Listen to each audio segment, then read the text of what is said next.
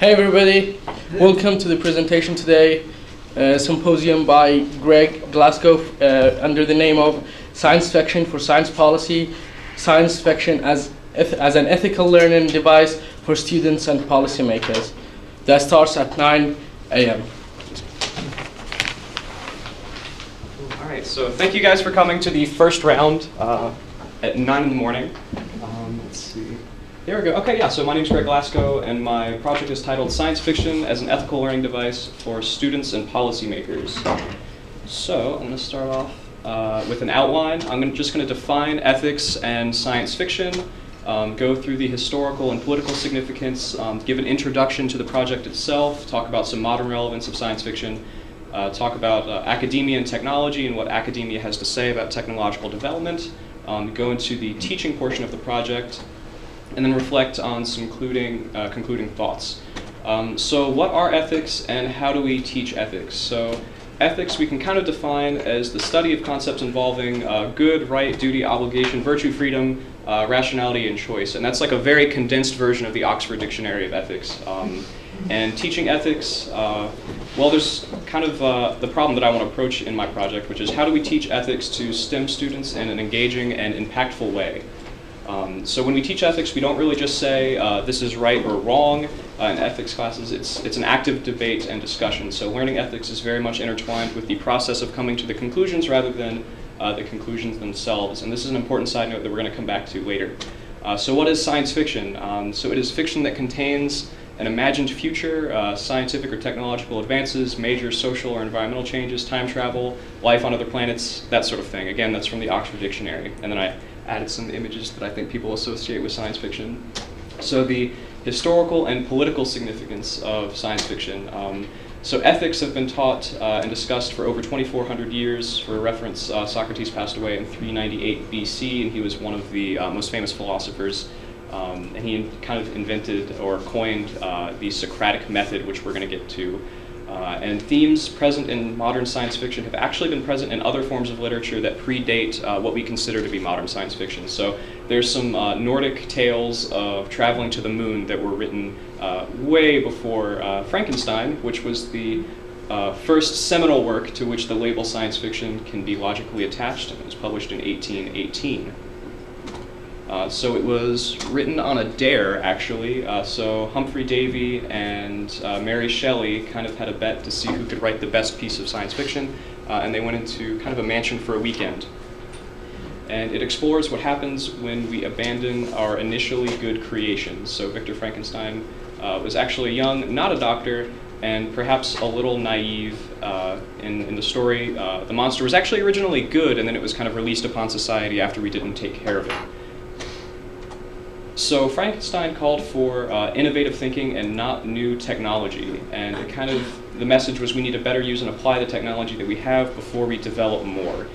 So now we're going to move into the policy relevance. So President Bill Clinton read The Hot Zone, and that's kind of a novel about a disease outbreak of, I believe, a weaponized version of Ebola that kind of gets loose throughout the world. After that, he allocated $300 million to prepare for a disease outbreak, and this included stockpiling antibiotics, stepping up vaccine research, and training state and local authorities to deal with a chemical or biological weapons attack. But is reading science fiction and preparing for anything always the best way to approach problems? I don't necessarily think so. Science fiction poses a lot of problems that may or may not be realistic. So Prey by Michael Crichton was written, and it was written about nanotechnology. And essentially, these little tiny nanorobots were developed, and they started wreaking havoc upon the world and doing a lot of bad things. And as a result, Congress poured lots of money into nanotech research, safety, perhaps without sufficient reason, because we haven't seen a lot of destructive nanotech in recent years. So, an introduction to the project. This is the article that I really pulled a lot from. It's called Why Today's Inventors Need to Read More Science Fiction. So the paragraph, MIT researchers Dan Novy and Sophie Breckner argue that mind-bending worlds of authors such as Philip K. Dick and Arthur C. Clarke can help us not just come up with ideas for new gadgets, but to anticipate their consequences. So this is going back to that theme talked about in Frankenstein, where it was saying, again, we need to learn how we can handle the technology that we have before we develop new ones. So it establishes that we shouldn't neglect our technology. It establishes that science fiction has some value. Sci-fi has inspired modern technologies and introduces the idea, or mentions the idea of anticipation or anticipatory thinking. So just as Congress allocated about $300 million for biological and vaccine stuff in preparation for an attack or anticipation of an attack, we can do that for other things too. And again, it mentions that we need to start teaching more ethics in STEM, but how? And that's what my project is going to focus on. So the start was at the Cohen Center for Technological Humanism. I was at kind of a brown bag lunch with Dr. Conley, a bunch of other grad students and professors, and we were talking about how young people today have to sift through massive quantities of information that other generations just haven't had to do. And Dr. Conley mentioned that she was interested in teaching a class based off of science fiction. I approached her and said, I'd love to take the class. And she said, okay, well, how about you kind of do some research and you can help teach part of it. So that's how the project officially started. And then I'd like to introduce you to Zach Pirtle, who is a program integration engineer at NASA and also comes from the same program as Dr. Conley. And he has contacted me, or we've gone back and forth throughout this project, and he's helped a little bit in the development. So he has a huge interest in science fiction. He views science fiction as a tool, and he has a reading group at NASA dedicated to sci-fi, which I think is pretty cool. So let's look at some technologies that sci-fi has kind of anticipated. And I use that word a little bit loosely because I still want to counter with the question, did the authors have an accurate vision for the future of technology, or did inventors read the science fiction and then develop the technology? So I think it's a little bit of both. So some of science fiction's inspirations, okay, so a lot of this is from Star Trek. We've got the communicator that eventually became the cell phone. This is a 3D replicator that looks so astonishing like a 3D printer. Google Glass inspirations right there, a medical tricorder, which you kind of put up to someone and then you can read their vital signs. And we actually have we have devices that you can pair with your smartphone that will do something like that. They'll measure pulse and external temperature. So that's actually happening. And then there was a book in the 1950s called Thomas Swift and His Electric Rifle, written as a science fiction towards children. And again, it mentions electric rifles, and it actually inspired the TASER. So TASER stands for Thomas A. Swift and His Electric Rifle. So that's where that comes from, which is kind of cool. And then Earthlight by Arthur C. Clarke, another 1950s novel, talks about, this is more of like a classic sci-fi with big spaceships and interplanetary wars. He talked about using a magnetic accelerator to shoot pieces of metal at other ships. And of course now in our Navy we have the railgun, which is that General Atomics weapon right there, which uses the exact same principle. So what does modern science fiction that's present today have to say about the future? Well, a lot of it is, this is Ex Machina, Westworld, a lot of it is dealing with artificial intelligence and humanoid androids. And then we have Halo, that's actually Master Chief from a very popular video game series. He's kind of like a super soldier with all of the latest technology, nearly invincible, all of that. And then we have Black Mirror, which I could probably lecture on each individual episode, and there's like 3 seasons out right now. If you haven't seen it, it's fantastic. It talks about many, many different aspects about technological development, and it's very, very pessimistic about virtually every one of them. How likely are these things going to happen? Well, are we going to have troops in space within 10 years? We'll see. So over the summer of 2016, I had the pleasure of studying under Major Jeff Matzler, who is in the U.S. Army. He's the U.S. Army's bioethicist and also served in the Armored Division for 20 years. And he couldn't tell me that we are going to have troops in space within 10 years, but he said that he was writing the ethics policies for if we were going to have troops in space within 10 years. And we actually have a branch of the Army dedicated to space. So the insignia on the right, that's the U.S. Army's Space and Missile Defense Center insignia, which is actually a pretty well-funded branch now. And they're talking about putting a low Earth orbit base that can kind of hover or orbit the Earth for, well, he didn't say why. So moving on, artificial intelligence that can rival the human mind. Well, we do have Watson, and I'm reading a lot that, and I've talked to some doctors that computers are actually being able to diagnose people almost better than the doctors, and it's approaching and it's starting to surpass that even. So that's just an example about how AI is really developing. So my point is that science fiction is relevant and that we can derive some useful information from it. So now we're going to go into some scholarly perspectives on technology and society. So there's two different categories of theories we're going to talk about. The first are deterministic approaches. So if you've ever heard, just wait, it'll be there, we'll have autonomous cars, there's nothing we can do to stop it, we're totally going to have the technology. That's a really deterministic approach. And it states that we have very little control over technological development. And it's generally regarded as pessimistic because, again, we don't have a lot of control. And then we have the anticipatory approaches, which state that we do have some control over technological development, and they're generally more optimistic. So going into a deterministic social theory, we have technological determinism, and that states that the development of technology drives social and cultural changes. So this is kind of what I'm trying to attack a little bit, but we'll move on to the next one, which is law lag, and that is the theory that the development of technology is outpacing the development of laws, policies, and social codes to regulate it. And some theorists assert that technology is outpacing us at an increasing rate. So on the right we have Usain Bolt representing the development of new technology. On the left we have policymakers that are desperately trying to catch up with it and try and regulate it in any capacity. And many people believe that the gap in between them is actually getting larger and larger. So moving to the more optimistic anticipatory social theories, we have anticipatory governance. So that's the theory that society has the capacity to think about the development of technology and make decisions about it before we have to. So that's kind of what the theme of Frankenstein was advocating for. Then we have midstream modulation, developed by Eric Fisher.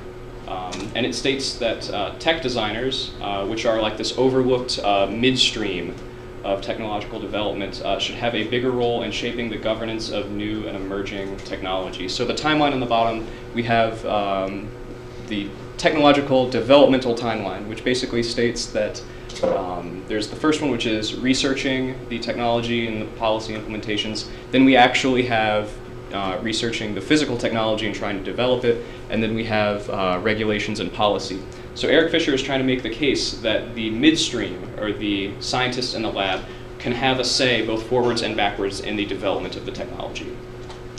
So it seeks to alter this linear developmental timeline of technology through debate and public exposure. And I think that science fiction can be used as a tool within this midstream space.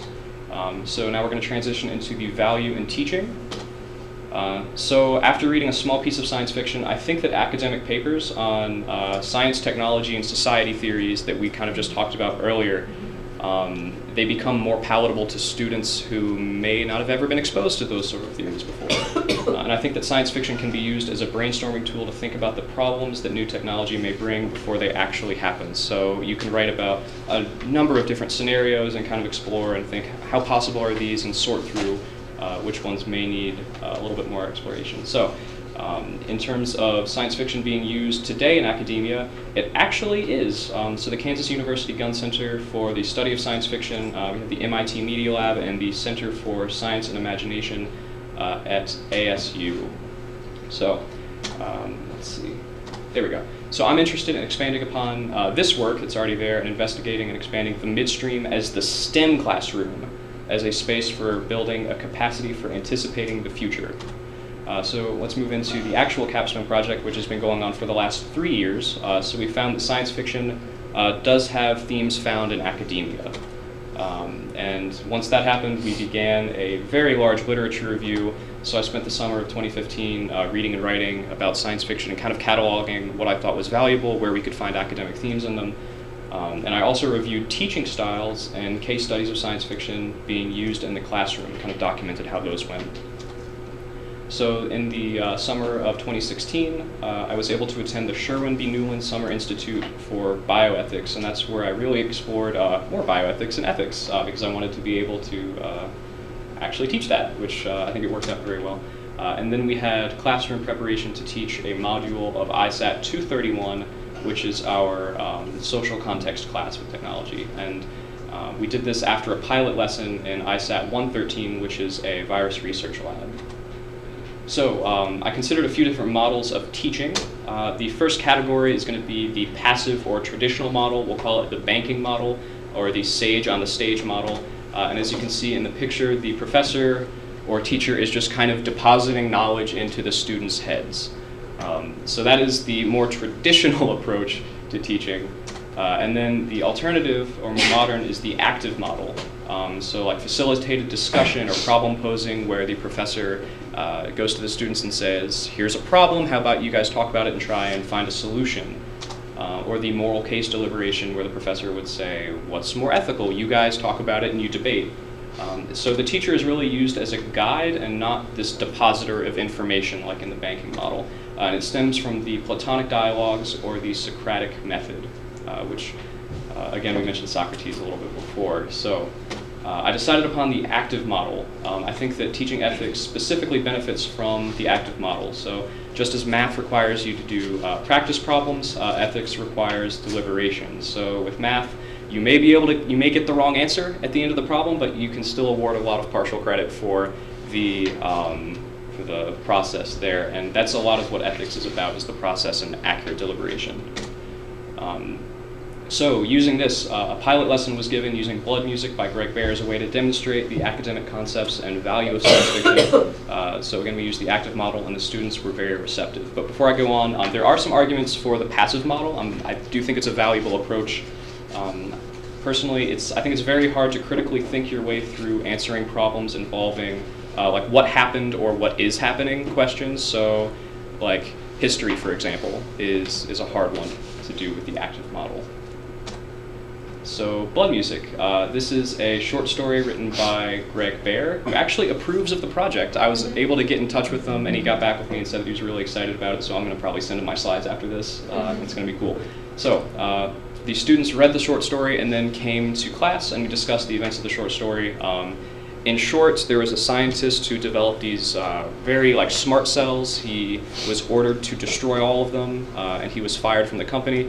Instead, he injected himself with them and then left the lab. And after that, it started making changes to his body, like his teeth got straighter, his eyesight got better, and he talked to a doctor about it. The doctor did nothing.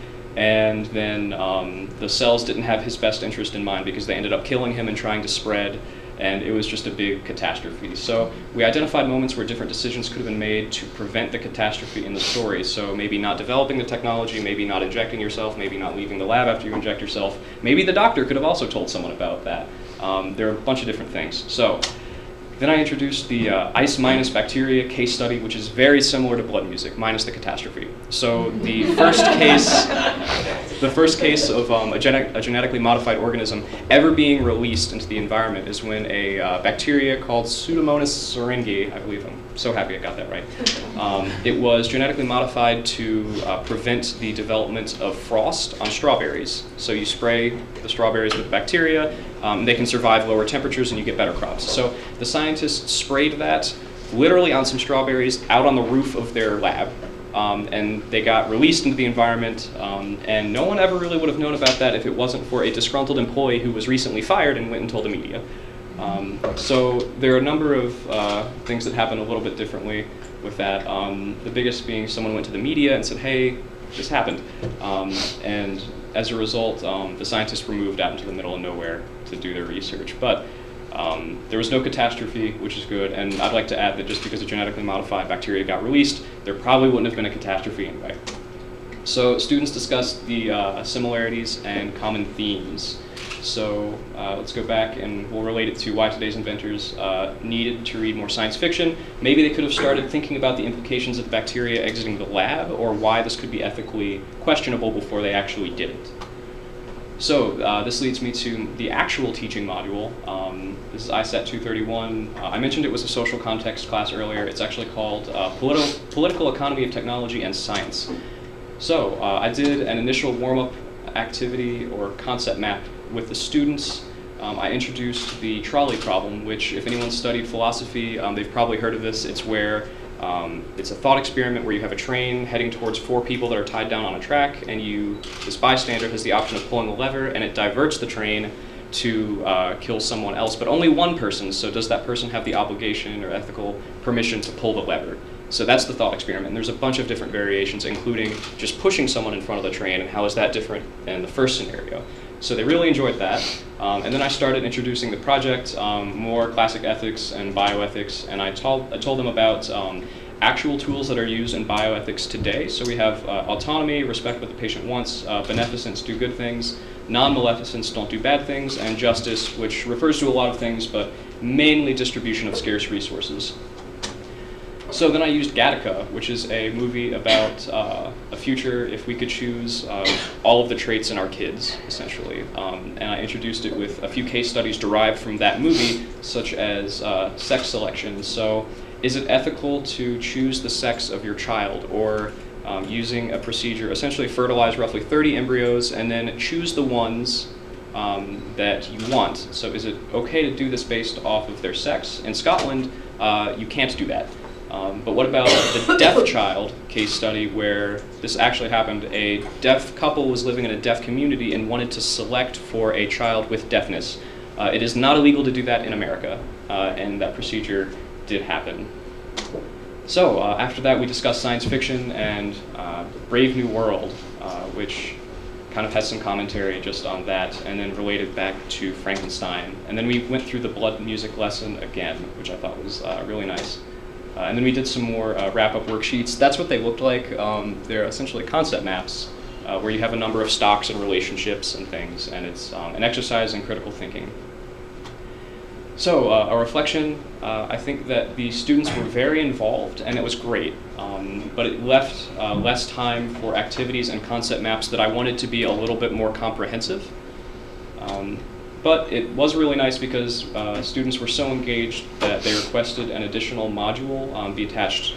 So I ended up teaching 2 days for 2 classes instead of just 1, so that was really nice. So concluding thoughts, I think I've demonstrated that science fiction can be used in education. It's easily accessible. It contains themes found in academia and points towards anticipatory thinking. It's a brainstorming tool for what could happen with our technology, and it's compatible with established teaching methods. Also, science fiction is becoming more and more popular with the new Star Trek, Westworld, and Black Mirror being very popular. So I'd just like to say thank you to Dr. Conley, for sticking with this project for 3 whole years. That's a little bit longer than most other projects. Dr. Temple, who I don't think is here right now, she let me kind of use her lab for the blood music pilot study. Dr. York for actually helping me develop this presentation. And then Dr. Dritter-Vignone who put me in touch with Dr. Conley in the first place, and then Zach Pirtle, who's over at NASA. And also the ISAT 113 and 231 students. So thank you. I think we have some time for questions, I hope. Okay, awesome. Thanks.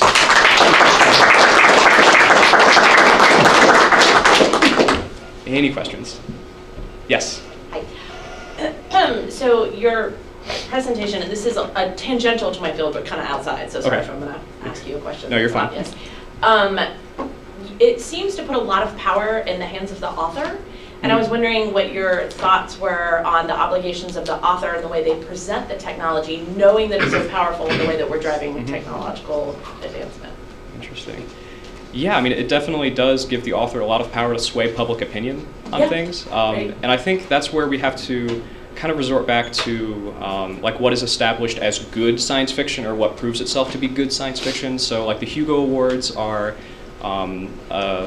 essentially an award system where everyone or a bunch of people or authors can submit their works, and I would hopefully think that the more realistic or more valuable pieces of science fiction are the ones that kind of actually do get the awards. But not necessarily the ones that aren't being really heavily read, right? Especially by non-STEM people. So do you think it's an obligation of the author to think through the power of that work? Or do you think the author has just full autonomy, they can write whatever they want, they can push their own agenda? Or did they have ethical obligations? You can think about that, we can talk about it a lot. Yeah, I mean, that's really cool. Like, it honestly depends on the author's intentions in a way. So if they're trying to shape to shape public opinion, maybe they should probably do it well or accurately.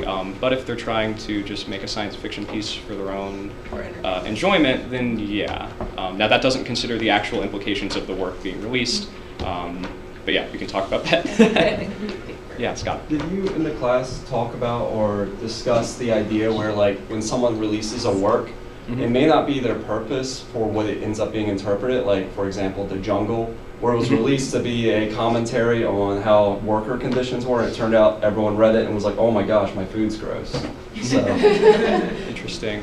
We actually didn't go into the kind of meta-analysis of science fiction. I tried to keep it as informative in terms of ethical theories, because that was the lesson was bioethics and ethics. But that would probably be very suited for a literature class that uses science fiction rather than a science, technology, and society class that also uses science fiction. One more. I'm just wondering, you said science fiction can be a useful tool in educating people. Is there somebody who suggests that it can't be? I mean, obviously taking away literature, which, I mean, I don't think anybody would argue, but is there anybody saying, no, science fiction isn't a legitimate way to teach, or is your project more about, here's how it can be used? It's, a lot of it is the how perspective, and I think that I was coming from a place of thinking that maybe science fiction doesn't have the best rap when it comes to its credibility. It's not really seen as highbrow, and that was the thing that I wanted to kind of say that it could be. Great. All right, I think we're out of time. Thank you guys so much. Really appreciate it.